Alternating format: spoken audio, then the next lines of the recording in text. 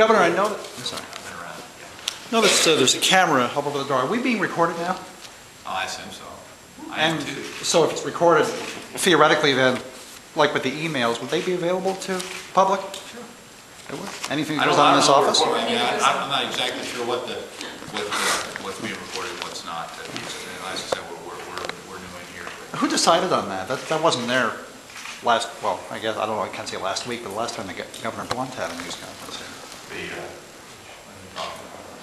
The camera over the top of the door.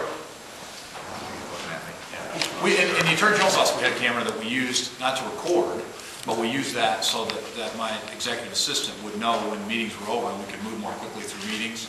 And so it's not for recording purposes. We used it so that she would know when meetings were on. When I came in as Attorney General, we had the same system over there. It was existed in the Attorney General's office before that time. It was used merely as a telecommunication device so she could tell when meetings were over, who was in meetings, so that we could be more efficient in our operations. It's an efficiency manner so that my executive assistant a little further away will have the ability to, like I say, it was really useful in the Attorney General's office. So those of you who haven't been in the executive assistant spot, you could see him so that you knew when meetings were over, so that one group was coming in, or who was there and who wasn't there. These are, especially in an office like this where people come in from both sides, it can be a little difficult to figure out exactly who's in where. So Lila will be able to be the traffic cop in a little bigger venue than she was in a smaller venue before.